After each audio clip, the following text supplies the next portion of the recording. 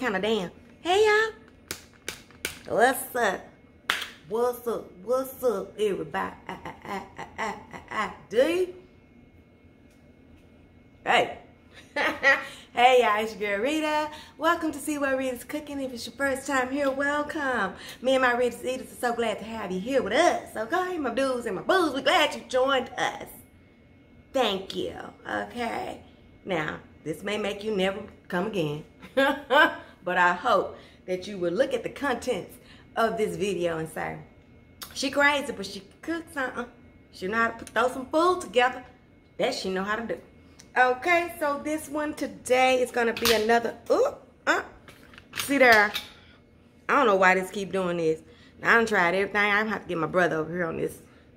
It keep going down like this, and I have it a lot. But anyway, I'm not going to talk about that all day. Focus on me. Focus on me. Okay, so today we're going to do an easy video. And it is going to be, okay, you know salmon croquette. No, wait a minute. Salmon croquette. Can't pronounce the L because I get a whole bunch of comments. Salmon croquette, you know him? This is his ghetto sister, Tuna Croquette. Okay? That's what we're making today. We're making tuna croquette. Because sometimes you don't have salmon. Sometimes you don't have it. So but you still want it. You still want something that's like that. You can definitely have something like that. Nobody can tell you can't. So today, I'm going to be making tuna croquette. Okay? Yes, girl. So, now, let's get on down here. Don't forget to give this video a thumbs up. I need you guys to be doing that for me. You're getting better. And I appreciate your efforts. The ones that's really making an effort. I love you for that. Thumbs up. And talk to me in the comments. Look at the video before you start telling me what to do and asking questions. Look at it first because, you know, go down in the description box because I definitely try to make sure that y'all don't have no questions on how to do this thing. You know, I try. But anyway, this ain't about me. This about this food, so let's get on down. Let's do it. Tuna croquette. Now, if you're real bougie and you're real, you buy some good stuff when you at the store. It be real authentic and it be real, expensive and stuff like that. You not me, but you know, you. God bless you. Okay, this is just some regular smuggler tuna fish, chunky, light in water. Okay, start kissing them. That's what this is. This is probably about 6 cans, I would say. So whatever I do, just halving it if you're not doing this much. But, you know, these don't make huge patties. So I want to make sure that everybody had a good amount of patty, you know, maybe if they want to get 2 or whatever. So this is about 6 cans.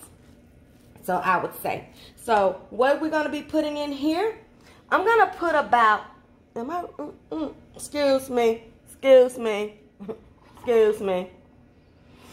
I'm going to put about 6 stalks of green onion in here, okay? I'm doing the green and the white as well, okay? Doing a whole little thing. Remember, this is 6 cans, okay? So about a stalk per can, right? To this, I'm going to add 3 eggs. Okay, my oven doing 3 eggs, alrighty. You have to have something to bind this, just like you would if you were doing salmon croquette, okay? Croquette or croquet, okay? Either or. Either or. Alright, depends on where you was raised at. Okay, now you're going to need a little bit of lemon juice. I would say about a tablespoon or so. Try to catch your seeds if and you can. Yeah, I caught most of them. See that? But I see one in there. Trying to be all sneaky. I see you. We see each other. Get out of my butt. All right. Now you're going to use some Dijon mustard. But because I'm a rebel, and I like to read this Thai stuff, I'm going to use this jalapeno mustard. You need nothing about, I would say about 2 tablespoons. I'm going to put it in the description box as best I can because I'm making it up as I go. Okay, then I'm going to put me some lemon pepper seasoning in here. Good 2 tablespoons is a good eyeball, is a good amount to have in your mind. 2 tablespoons of dill. Okay, remember I'm doing 6 cans. Then we're going to do about 1/4 of a cup of plain breadcrumbs. Still going into that binding situation, all right? Some black pepper, and I'm going to put me some 2 tablespoons, y'all, on all the seasoning. And 1/4 of a cup of breadcrumbs. And I'm going to use me some kosher salt. Alright, don't look at my feet, because you know these grocery folks out when they see me with my feet out when I'm in my house, in my kitchen. Okay? It's a little bit. Alright, now this is safe, you guys, to taste. So, you mix this sucker up. You want this to be stiff. Make sure you drain it, you guys. Get it as dry as you can, especially if your tuna is in water. If you want to use the tuna that's in oil, that's fine too, okay? But I use the one that's in water, and then I drain that sucker, and I push it through, and I get it as dry as I can. The reason why I make so much is because there are 5 people in here. I want everybody to get a decent size croquettes. And, you know, so that's why I have this much. And this is just a light meal. I'm going to be making this with some sweet potato wedges, you guys. And I am also going to put that video on the channel as well. So you will be getting that as well. Now I'm just going to give this a taste because you have to taste it because this is it. You know, so you want to taste it at least. You don't want to serve your food to people and then that's the first time it get tasted. You need to taste that stuff. Make sure it's right. Before you go out time, my Lord, I could.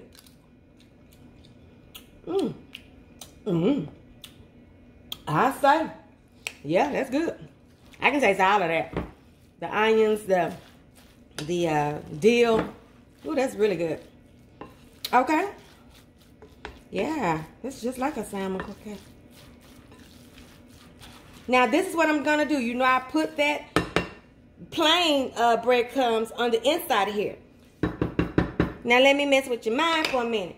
Now, I got some seasoned Italian style breadcrumbs. That's what I'm going to use to make my little patties, okay? I'm going to turn on my skillet.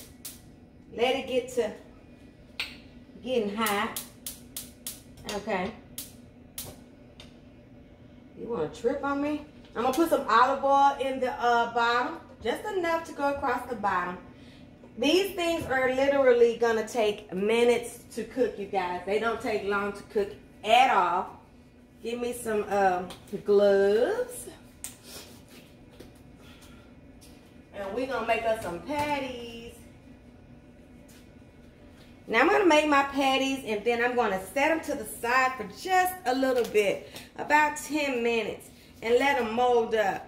Sometimes it may be good as well to put you some in, put the little patties in the freezer, okay? Because you want to give them time so they're not falling all apart when you put them in the pan. Do that make sense? I know it do because I know y'all smart. Y'all got plenty of sense. Y'all got plenty of sense. Some of y'all are smarter than us all. You're smarter than a 5th grader, a 6th grader, 7th, and 8th grader. You know, you just know everything. You know everything. Okay, so that's what I'm going to do. I'm trying to make sure that I like the stiffness of this. Okay, seems to be, yeah, it seems to be staying. And that's what you want. And that's why I'm just going to grab me up a good handful. Same amount each time if I can. Okay, I'm going to mold these up. I'm going to let them sit up for a few minutes. And then we're going to fry them, okay? Give me a few seconds. Okay, you guys, I am back. I have me some EVOO right here in this skillet. Some extra virgin olive oil. I let my tuna cakes sit in the oven for about 5 minutes, you guys, just so they wouldn't fall apart on me. I'm gonna make sure that this oil is hot enough. I have it on medium high for me. That's between 6 and 7 on my stove. I'm gonna check them right quick and see if the oil is hot enough.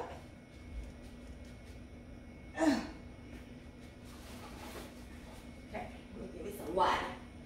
Water, water, water, water.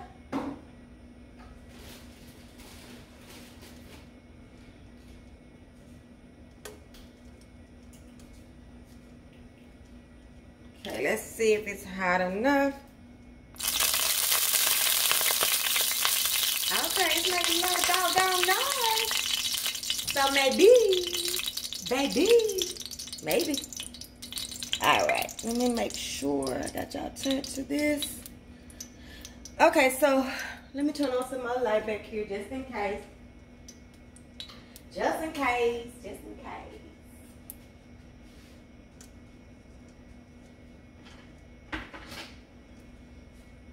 I might turn it down just a little bit. I want it to be very pretty and very golden, okay?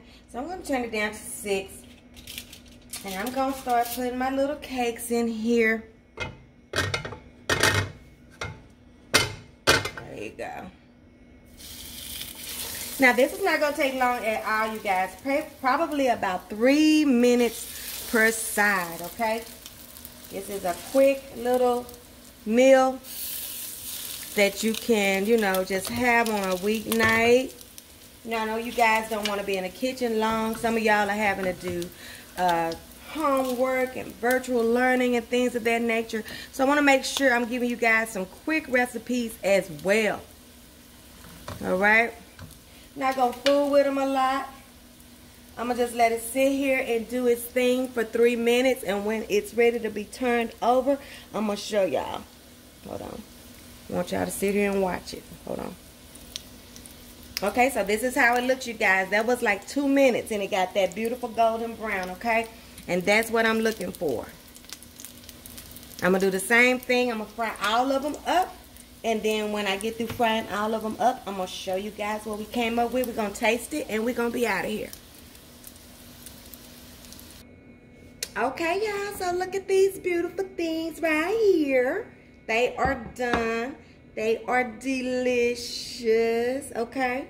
And all I'm going to do right now, you guys, I'm just going to pour me a little bit of melted butter on the top.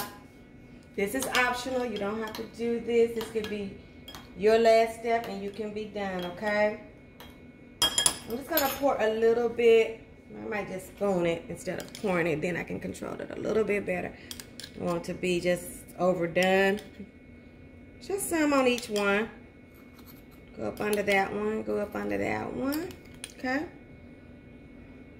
Just make it pretty. Okay? I just want it to be pretty. This is nothing but about 2 tablespoons of melted butter. And I have about 8 of my things. My croquettes and my tuna croquettes. I'm just going to drop some little fresh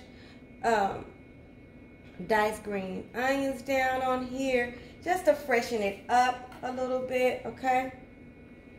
Now, I made a sauce, and all I did with the sauce is I used 2 parts of regular tartar sauce out of a jar, about 2 tablespoons of sriracha, and 2 tablespoons of dill. And this made a beautiful sauce to go on these croquettes. So let me taste a little bit. And then I gotta get out of here. I gotta run to the store right quick, you guys. Something I hate to do. but I gotta do it. I'm just gonna cut one of these, you guys, just like this. So I'm not ready to eat. All right. So delicious. Look at the inside of that. Beautiful. Okay. And I'm gonna put just a little bit of this sauce down on here. Not a lot. Just give me a little drizzle. Okay, just like that. You're gonna give me a fork. Lord, we thank you for this day. We thank you for coming together and having this time together. I appreciate every subby that views my videos and give me the time in their lives and in their day. I'm thankful for them. I'm thankful that you have kept us all safe, and we are grateful, God. We thank you for that. And thank you for this food, God. If anybody tries this food, let it be a hit in their home. And God, I just ask that if you got any time on your hands, let it be good on our lips and not so bad on our hips. In Jesus' name we pray. Amen. So this is tuna croquette, y'all. Let's see what we think. You hear that little, hear that? Yeah, it's got a little crust on the outside, real tender on the inside.